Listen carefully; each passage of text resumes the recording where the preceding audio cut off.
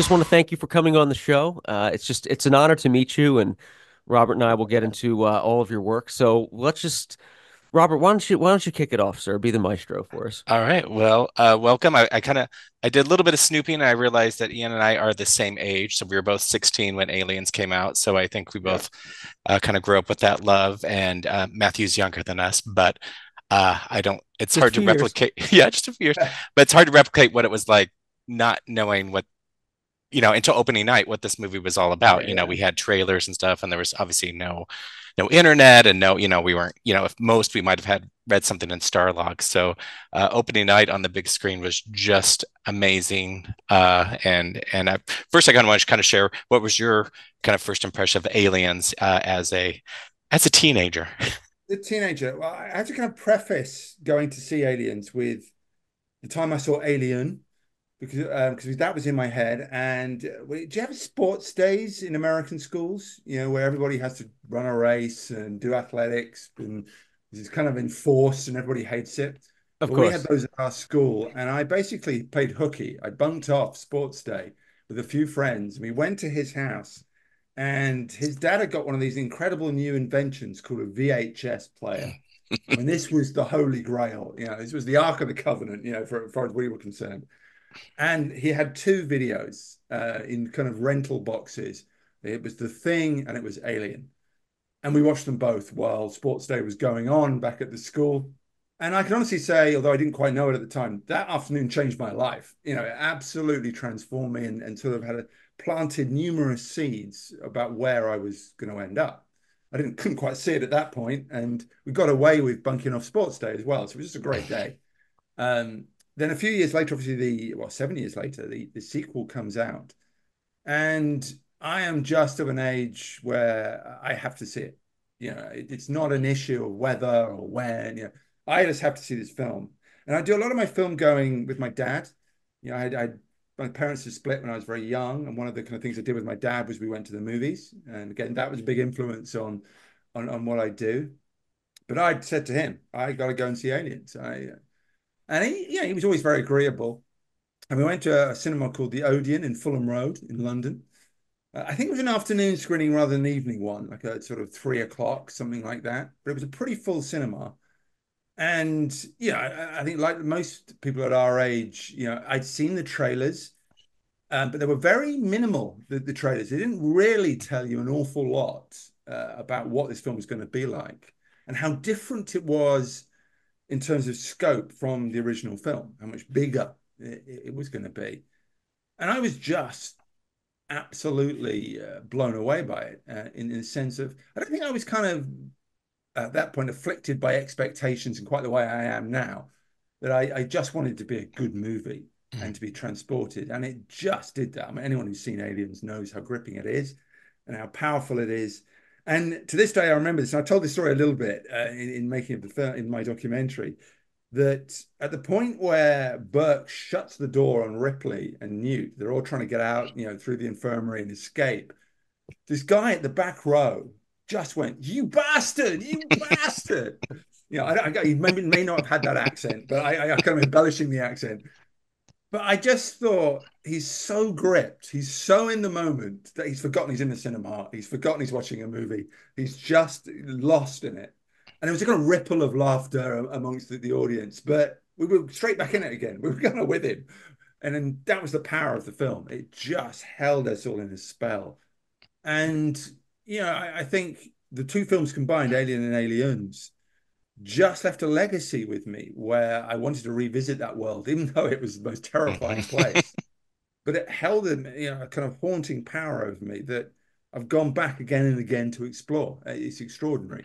But that afternoon to see Alien and then subsequent afternoon watching Aliens, life-changing stuff, man.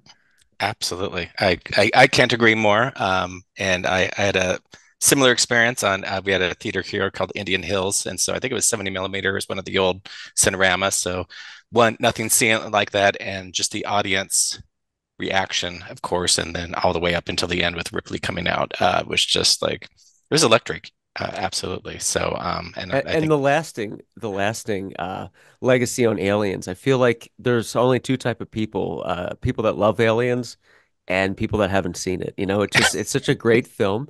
And for you to have for that to have that kind of impact on you, watching Aliens Expanded, you can tell it's one of the best documentaries I've ever seen, and it comes from a place of love and admiration where you're like, oh, whoever made this gets it, and you get it, and you did Yeah, such a good job. thank Which you. brings us to, I guess, our next question, which was Yeah. the initial genesis of Aliens Expanded. What was that? How did that process work? Again, yeah, I'm going to trouble you with a long story because all these things always have long stories. Obviously, We I love long We stories, so do. bring it on. Oh, Yeah. I'll please. give you a long story. You're In in my good career, I won't company. do my whole career, my whole biography. Your But birth. obviously, I came up through film magazines, Empire, and I was on that. And I always covered the alien stuff. That was kind of my terrain within that. And I was kind of like, whatever, whenever any film came up, I think Alien Resurrection, I did all the sequels, all the retro stuff, I did it. And then I did a book called Alien Vault, really on the back of my presence in Empire, all about the making of the first film. And gradually, I got a bit of a reputation for kind of knowing my stuff and being quite good on camera. And this company called Creative EC, who did In Search of Darkness, did a documentary called In Search of Tomorrow. And they were run by an English guy called Robin Block. And he kind of came in search of me and goes, could you be a talking head on In Search of Tomorrow? And the things they wanted me to talk about really was camera and sci-fi, particularly aliens, particularly the Terminator, and a bit about the abyss, absolute, stuff I adored. And I just chatted to them for 3 hours. It was all via Zoom or Skype at the time. Mhm. David Weiner was the director, and we just had we told a story, we chatted. It was a really great interview because I think we both relaxed into talking about it. And Robin was there. He was there we recorded in my flat at the time, and he was there, and we stayed in touch. And we sort of talked a little bit along the way about. He said, "How would you feel about moving from writing books and being a sort of essentially a journalist, writer, presenter to doing directing?" And it always seemed slightly absurd to me. It's one of those things when I was on Empire. I always kind of felt I knew where the line was. I was on this side of the line. And I observed what filmmakers do, and they're at the other side of the line. Yeah, suddenly I was presented with this idea that I could sort of cross that line and make a film. And we talked a little about a few ideas. He said, if I was to say, what would you want to do? And we talked a little bit about Stephen King documentary about, the times where Stephen King works, what were the good Stephen King films? Didn't really coalesce. And I think another team have done a very good Stephen King doc. But then we just had a lunch. And Robin sat me down and goes, I've got this idea about doing what we do with In Search of Darkness, In Search of Tomorrow, whole era, but we'll do a whole era based on one film. We'll take the same approach, this kind of widescreen view of cinema, but the subject will be one film rather than a decade's worth of films. And I said, that sounds really interesting, really challenging. And I may be remembering this with kind of rose tinted glasses. He said, which film do you want to do? And we both said Aliens at the same time. We may not have done, I don't know. It's kind of, you've got to build a bit of mythology into these things. But we both agreed Aliens worked because it's a great movie, obviously. It meant a lot to me. And it meant a lot to the people who follow it and back it and the fans. That was very clear. I love Alien. I'm in awe of Ridley Scott's film. I think it's a masterpiece, but it's almost kind of a bit like a museum piece. It's kind of grand and kind of awe-inspiring. And Aliens felt like your best friend. It was the film that if it's on the TV, you come in late at night, you're going to put the TV on, and no matter where it is in the film, you're going to see it through. You're going to be there because that's what it does to you. And I thought that passion, that love it engenders in all of us, was the key to doing the film. It was the prism through which I would examine the film. There's a lot of stuff in it. It's 4 hours and 14 minutes long, Aliens Expanded. But essentially, I ask one question. Why do we love aliens so much?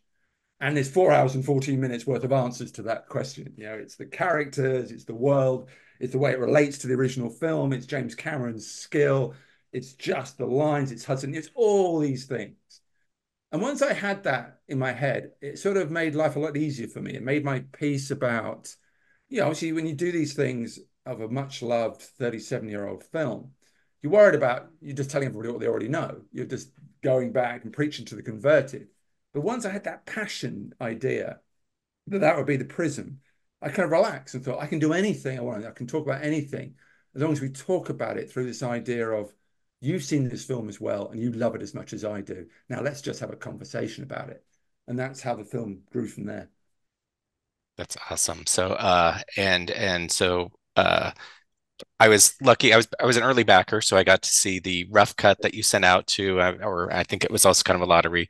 And so I remember telling Matthew about it. I was like, "Oh, it's so fantastic!" And this was, I guess, before, and I'm gonna say before and after, before Sigourney and James Cameron. But I remember you're asking for comments, and I'm like, and so nothing against those two, but I'm like, I didn't miss them in that early rough cut because there were so many stories that I've never heard of, and it just really let you kind of live and breathe in that world. That when you talk about living in that world, it's like, oh, I get to live and breathe in this world for over 4 hours. And so what was some of the I guess a surprising story that you had never heard of before, or there was a few that Yeah. came to mind, but really, what kind of like what kind of was like, oh my gosh, I never realized that.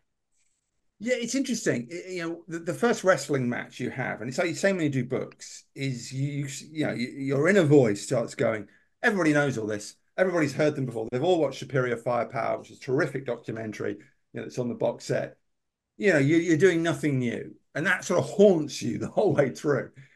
And so in doing the interviews, you kind of like have to rely on your interviewees to kind of give you stuff as much as you can almost sit there and go, tell me a story you've never told anyone. And they'll be like, what?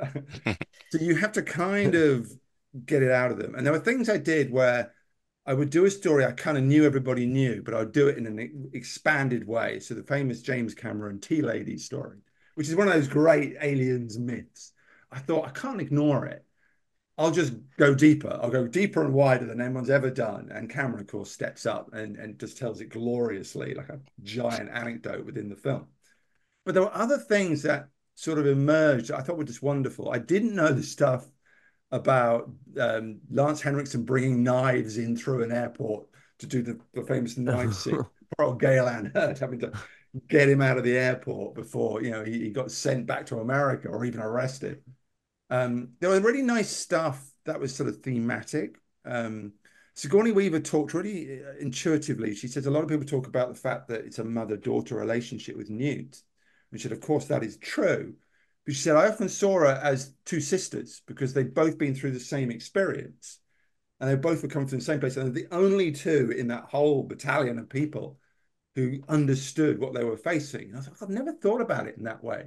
The Newt is kind of like a miniature version of Ripley. She's survived where everybody else has died. She's the absolute mirror of Ripley. I thought that's great. I'd never conceived of it that way. And there are lots of lovely thematic things that kind of took general ideas that I kind of knew, and I think a lot of people know about the film, but just sort of addressed them in a way that I thought was just fantastic. The idea, you don't want to dwell on too many things that might make it pompous. But I wanted to talk about feminism. I wanted to talk about the character of Ripley. But everybody who talked about it did it in such a smart, cool, interesting way. It became a sort of symphony within the film that everyone could just talk about it going. And Sigourney was just wonderful at the end. She goes, it's just women doing what women do. They're getting stuff done. And I just loved that. It's just so wonderfully Ripley-like. It's a pragmatic answer. She doesn't go off on one big sort of political thing about feminism. She just goes, it's women getting stuff done. And I thought that's great. Yeah, getting stuff done by killing the alien queen. But yeah, Absolutely. that was just magnificent. But yeah, throughout it was a sense of, once you've got a kind of assembly and you kind of know to some extent what story you're telling, as you do interviews, you can feel them, just improving your story. There's adding color and texture. The joy of James Cameron was obviously I'd done a lot, and you'd watch the rough cut without James Cameron. So I was kind of adding him to the rough cut in my head as we spoke. And I could just feel it working. I could just feel him sort of take a little nugget and just expand it. He talked about, is this another bug hunt? That great line that Hudson does. And I just said, well, did you conceive of other aliens? And he just gives this great answer about, yeah, it's colonial space and there are other planets. Are there intelligent alien species? Well, I don't know. We don't go there. And I'm thinking like, yeah, now I'm thinking about it. Could there be? And it's kind of what you want. He's a lovely mix of, he's a brilliant filmmaker and a great sort of self-mythologizer and a great, anecdotalist. He's also a geek. He just loves to talk about sci-fi. He just loves to talk about these things. So you get that lovely relationship of like, it's a film, about fandom and about fans. But it seems to me that the filmmakers themselves are fans. Yeah, they enjoy the discussion as much as anyone. And the other thing that I also think was great that James was able to bring to the table that obviously they all talked about Bill Paxton, but he probably had worked with Bill the most. And Yeah. so obviously that's a void for all of us, obviously in the Alien universe, as well as kind of cinema and so forth. But I thought there's probably nobody else that could probably speak to Bill Yeah. more than James Cameron. Yeah. It's so interesting. He's not naturally an emotional guy. He's very enthusiastic and you get a lot of energy off him. But I don't wouldn't say he was naturally someone who talked emotionally. And then what you do with the documentary is you kind of build things with different personalities. So you want to do a piece on Bill Paxton, and so you just have them all talk, and it's the kind of juxtaposition of very emotional people because Mark Rolston and Cynthia Scott and even Carrie Henn get a bit emotional. You can see them always tear up. Whereas Cameron is a bit more kind of straight, and yet he's Cameron. So you just have put these pieces together, and you can just feel it work. What was really important to me, and I've got 4 hours to do it in, 4 hours to do it in, is that it's a chorus of voices that, of course, Cameron, it becomes your backbone, but it's an expanded, it's Aliens expanded, and I wanted all the cast to talk. I wanted them all to contribute, and all these kind of other people I spoke to that you would feel that lovely rhythm of other voices coming in and it would create its own energy within it and it create its own emotion too. That's awesome. And the other thing I want to touch on is Galen Hurd, which is sometimes I feel like she's Oh, left out. And I also compare her to Deborah Hill, who's sometimes just left Yeah. out of like the Halloween legacy. good call. We focus a lot on John Carpenter, but Galen Hurd was and it was even elevated more through the Aliens Expanded. She was behind everything, making sure, she was getting stuff done. She was And absolutely getting stuff done, and she took a lot of crap on that film. This dyed-in-the-wool British crew who are horribly sexist and old-fashioned, who are giving Cameron a hard time, but giving her a hard time. But I love there's a great little sort of throwaway comment from Lance Henriksen where he goes and get on her to come along, and she's feisty, man. She's this big, but she's feisty. And you just thought, yeah, she was feisty. She could deal with that whole British crew. She could deal with everything. And she created the space, I think, for Cameron to be Cameron. I think she's actually was a great gatekeeper because as we all know, he demands a lot from his crews and is very willful and can step over that mark a little bit to get what he wants. And I think it's often Gail Ann, something in that era, who allowed him to sort of get away with things for the sake of the film. But I think she policed a lot of it and defended a lot of what he did. And I think she was vital to the creation of what the Terminator is and what Aliens is. she's feisty as ever. I could just tell during the the interview. Yeah, she's Not messing great. around. Yeah, I love it. She's so. What's glorious is you get people who sort of fulfill their part of it. So Sigourney Weaver is kind of Ripley-like, and Michael Biehn still got a bit of Hicks about him, and Cameron, of course, is Cameron. And Gail Ann Hurd comes across as a producer. When she tells a story, she gives it to you factually and detail. The stuff about James Remar, it's kind of eye-watering in the way she sort of tells it. So, okay, you want to know the James Remar story? Here we go. I got him saved from prison. That guy bought a speedball. She no crap. We're going to tell you it as it is. Yeah, there was no sugarcoating with that, which No is sugarcoating. great, because we've heard the bits and pieces and people kind of being, I guess, nice about it. But yeah, she's fantastic and continues to be. I told Matthew one of my regrets in life is the one time I went to San Diego Comic Con, I was walking through and I was walking by this restaurant and out comes Gail Ann Hurd and I was just kind of thrown and I was like, that was my chance to interact with her and I did not. But yeah, she's still a force to be reckoned with. Oh, totally. But she With enjoyed that, didn't she? What's very, if I was giving sort of advice to anyone who wanted to make a documentary, and certainly of this kind, is you have to make the interviews entertainment within themselves. So you have to get your interviewee to enjoy themselves. It's not an interrogation. You have to, and once they start enjoying themselves, you can just see the personality rise and the stories rise up. So Paul Reiser, he's a former stand-up. So you've got to let him be funny. You've got to let him be dry. There's no point sort of wanting it to be like, factual and detailed. He's just not going to do that for you. What he's going to do is be funny and ironic and give you a different pleasure than other people do in the film. I And I gotta think give a you. lot of, yeah, sorry. I was no, I was just gonna say, I gotta hats off to you. I mean, from a director standpoint, to be directing such a source material that's so close to your heart. Um, I feel like 4 hours was too short. You could have done 16 hours. I mean, a cut version, but you did such a good job of like honing in. You could somebody could watch this knowing nothing about aliens and still appreciate, and that would bring them into and turn them on to it. And I think you did such a great job from a fan and a director of finding the right balance and really invoking and, ultimately the final cut of just a perfect product. Like I don't think you could add anything to that. It was just such a great job of honing that in too. Well, thank you. It's a Can't be difficult, easy as yeah, a yeah, fan. yeah. It's not easy. Yeah, you saw the longer, rougher version before Christmas, and the art of compression is very difficult because there's bits you love and really choice quotes that suddenly start floating in the edit. They sort of seem to drift along on their own in a bit. You're like, why is that there? But you realize it's there because you love it.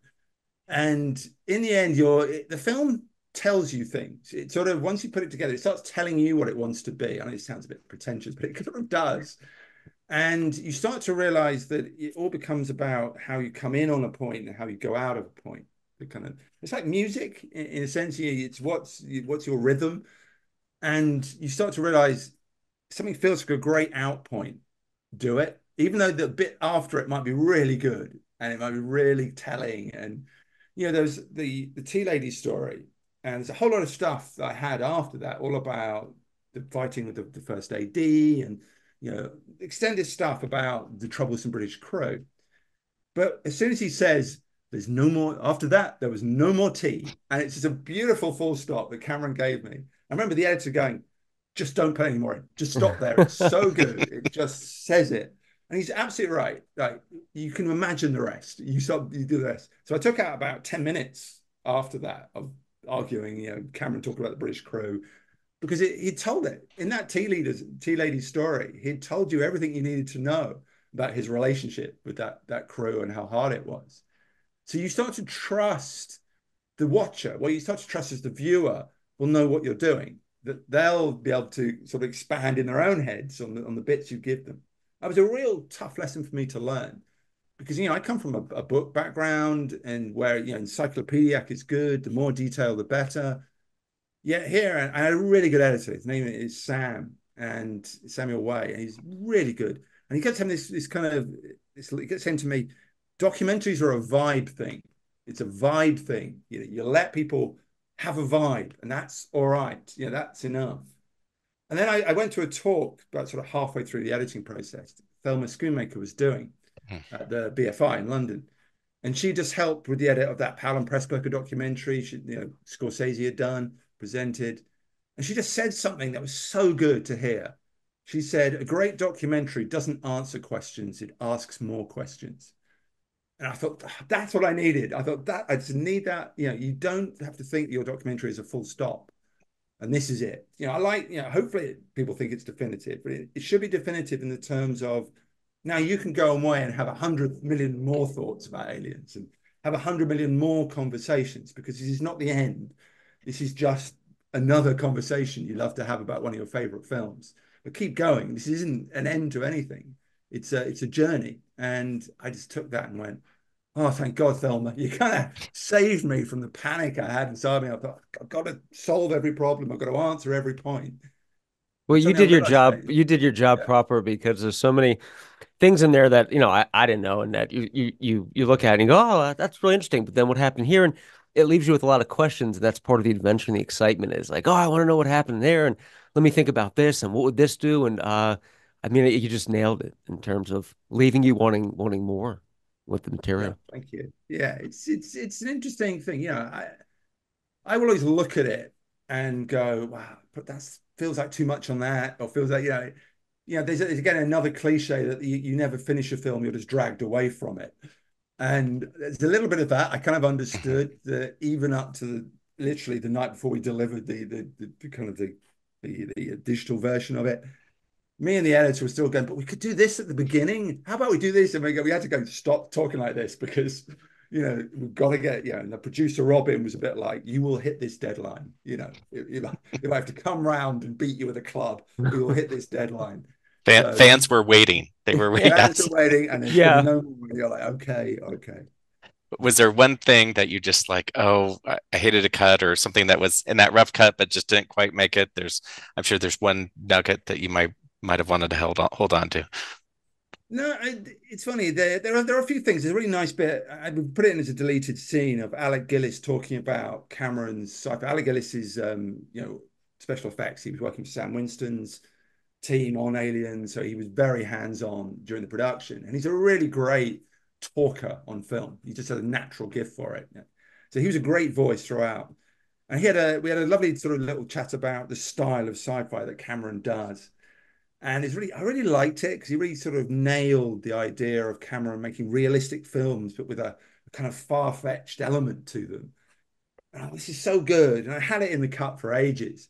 But as I say, at some point, it just seemed to be floating in the middle of a lot of discussions about other things.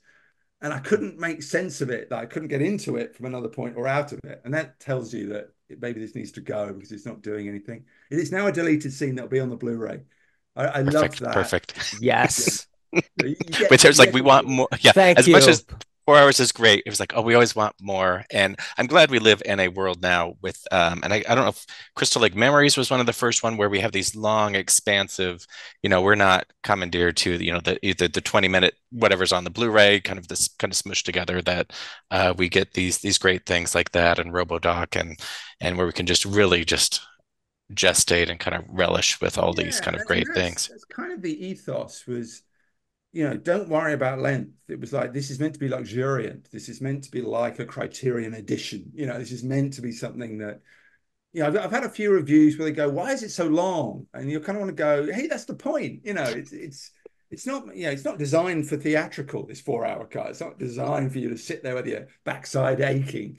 It's designed for you to be at home and just watch it at your leisure, or watch it all in one go if that's your pleasure. Watch it in pieces if that's what you want to Mhm. do. But it's a kind of companion to you. It's kind of a friend who you can have a discussion with. That's kind of what it's meant to be, though. So the length for me became a bonus. It wasn't Mhm. length for its own sake because you wanted to cover a lot of things, but also it's like, yeah, we want to indulge ourselves because it's a great movie. So let's just do that.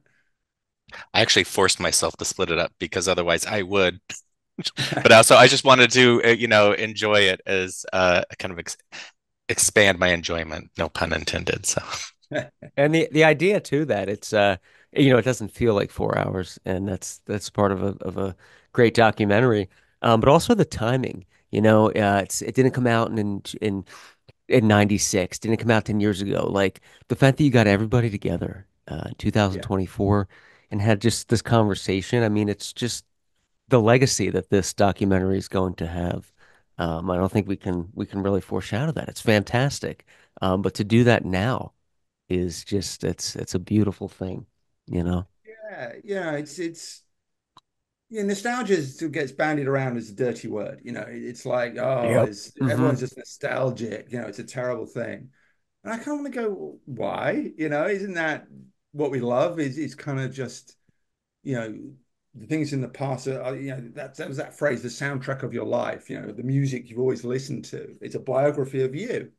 And that's probably true of the films you love too. They say lots of things about who you are and what you love and the kind of person you are.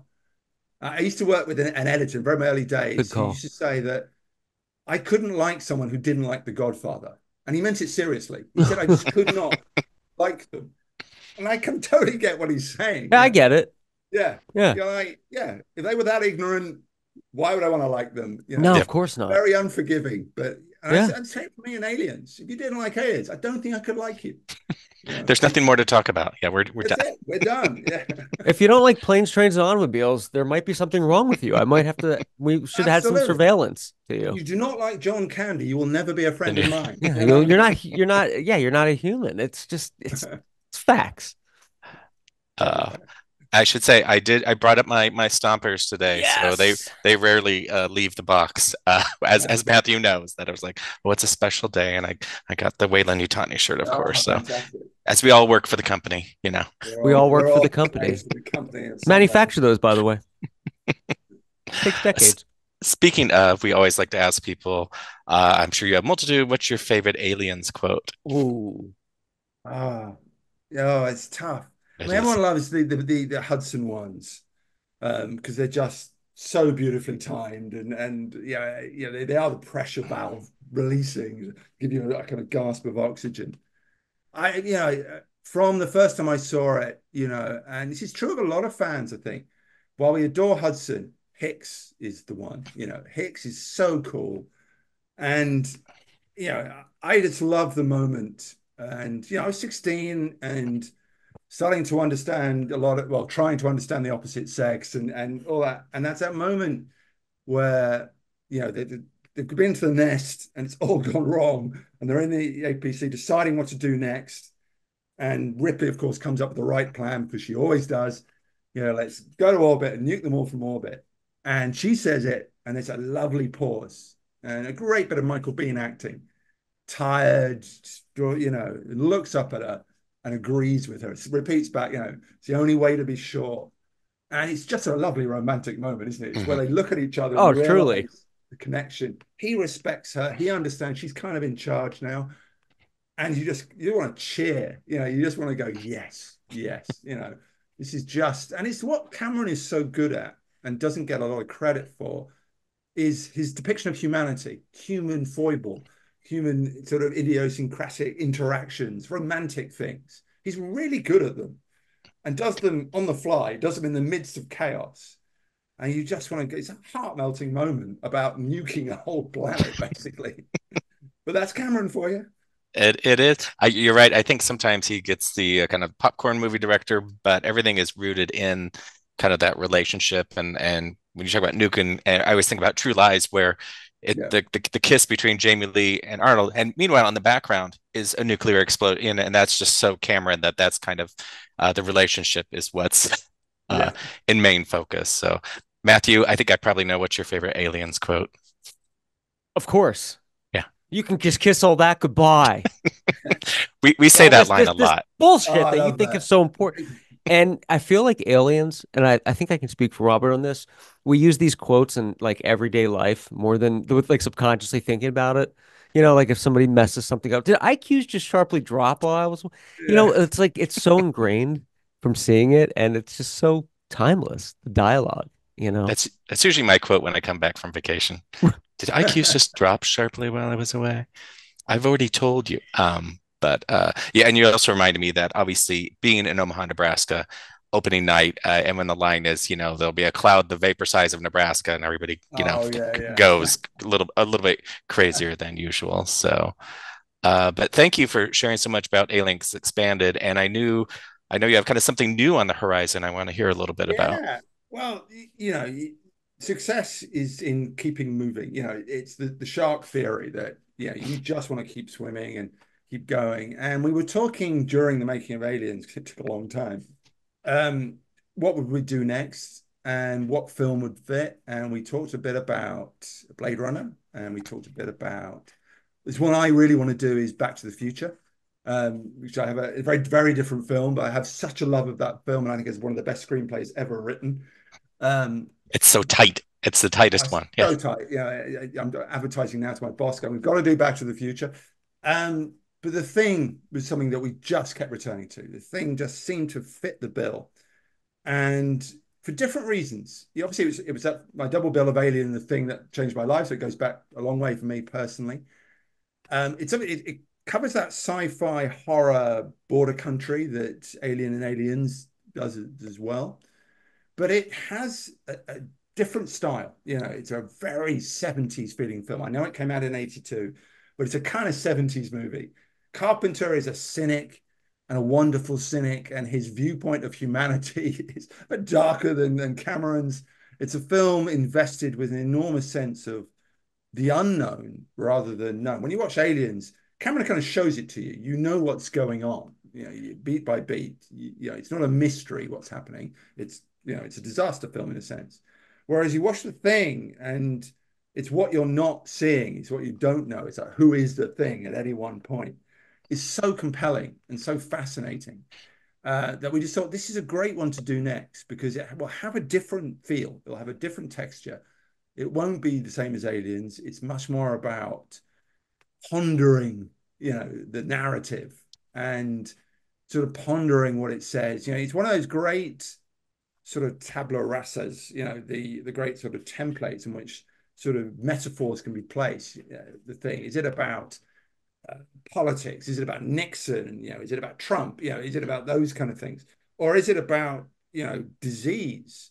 You know, we just came out of a pandemic where we kept hearing about you know, the virus is mutating, it's changing, you know, it's a new virus now. And you keep thinking, this is the thing, man. This is like, so you think that, so you think, God, this is a terrific piece of art in a sense, because it speaks to any era, it speaks to different things. So you think, oh, so much in it to talk about. I think it's going to be a very different film, as I said. I think it's going to have a different feel. The thing will tell me what it wants to be, in a sense. But you want to talk about Rob Bottin and those incredible special effects.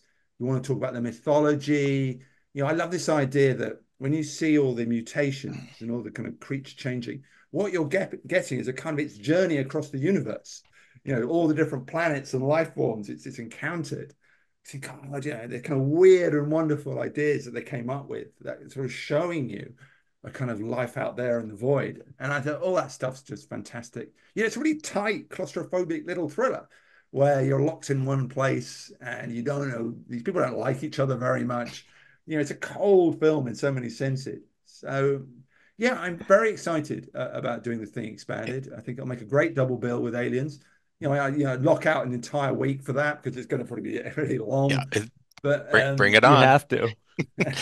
It's interesting, and that's also what will be different is, you know, Aliens was number one out of the gate, and it just kind of went to the stratosphere as opposed to The Thing limped out of the gate, and its journey to kind of become the classic that it is took a while, and it wasn't in 1982. Obviously, we know there's a lot of different between ET and a number of reasons. It wasn't that smash that Aliens was. no, it took a discovery. There's a kind of thing you have to kind of negotiate carefully is that there's the darker story involved. There's a flop. And although since, rather like Blade Runner, which came out in the same summer as well, you know, they've been absolutely rediscovered and become almost holy items. You know, there was a difficult beginning. And, you know, one of the things about the expanded format that's become clear to me is that you don't want to do the why did a film fail story. You know, why they want the Heaven's Gate thing. You don't want to get caught up in the cynicism that can come with being cool about stuff. Because you want to talk about passion and fandom and continued love. So we've got to kind of tread around that and explore that. But I think what is true is what you're saying is that it had its incredible rebirth and rediscovery and just became this really important film. When the reviews that summer were just catastrophic, and you think, did these people see a different film to me? You know, Yeah. what were they on? What are they Were they so watching? kind of caught up in the ET, you know, feel good thing? They were so Oh, happy yeah. on a cloud nine after ET. It just was like this kind of coffee, this kind of swig of bitter coffee afterwards. I Yeah, don't know.